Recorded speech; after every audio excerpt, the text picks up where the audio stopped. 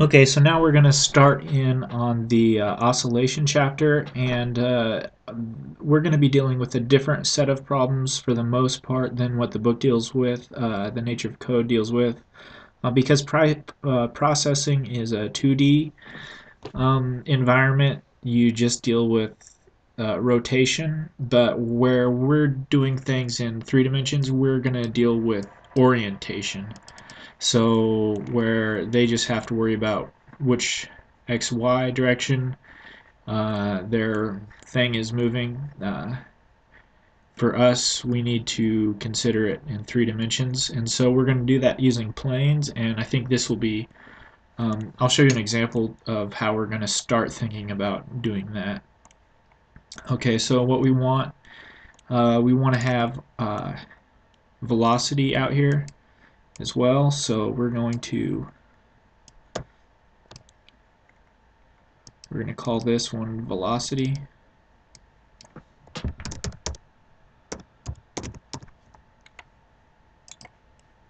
And we're going to pass in 2 to our masses. We need to set it up so it passes that out.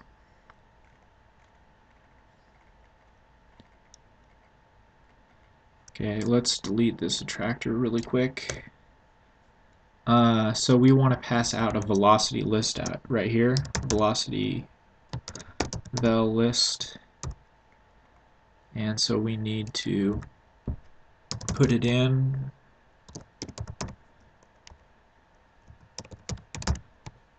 And m velocity. And so we need to have an empty one out here.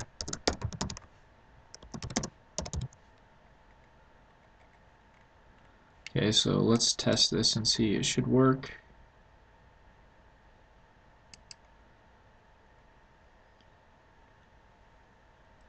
Okay, so now we have 3 lists and positions, velocity, and masses.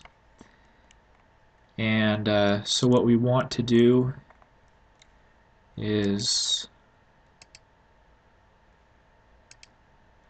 we want to create cones that have direction. Where spheres don't have any kind of direction or orientation, we want to make do some cone object. And so we're going to do that with mesh. Let me try to find it here. Mesh creation.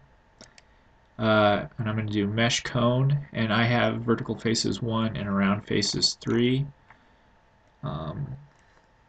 just so it's easier. Grid snap.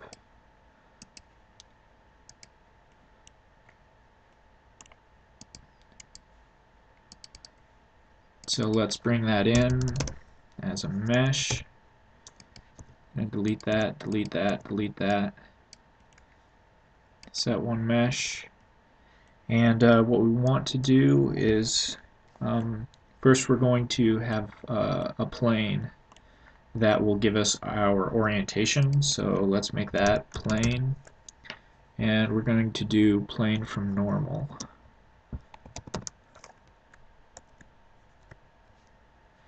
And the position of our plane is going to be our position, and then the normal is going to be our velocity. So it's going to be pointing, the z-axis is going to be pointing in the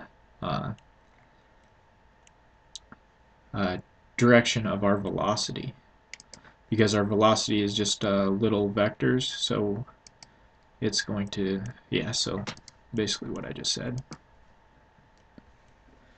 Okay, so now that we have these planes over here, we're going to orient, use the orient. It's in the transform, and where is it? Right here, orient. So we're going to pass in some geometry out, and then we use 2 planes, and initially this is going to be the world plane, so we're just going to leave that as the world plane. Because we have our mesh right on top of the world plane. For B, we want to pass in all the planes that we use. So now we have these little movers. and they have orientation. And so we want to also set it up so that they are that their size is based on the mass. So we need to scale, and we're going. The center of the scale is going to be the position. The geometry is going to be the mesh that we already have orientated, and then the factor is going to be our masses. So you can see that these are a bit big, so we're also going to scale the mesh down here. And this is set up to the world. So our mesh that we have in the center there, that's what we want. And the factor, let's go 0.5 to begin with. So now let's pass that geometry back into the orient. And let's hide the plane.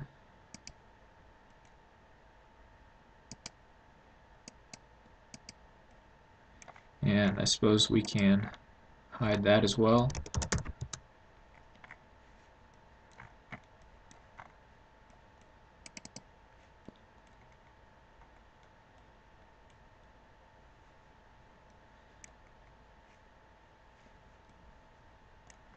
And let's turn this off and turn this off.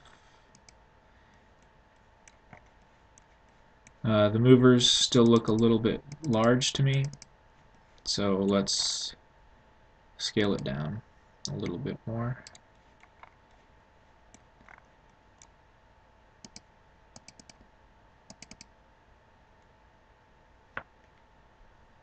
Okay, so this is kind of a good introduction because the way that we're going to be thinking about many of the problems in Chapter 3 is we're going to be thinking about them in terms of orientation instead of just rotation. And so we're going to be using planes a lot, and then also we're going to need to write quite a few of our own functions to help us out with that.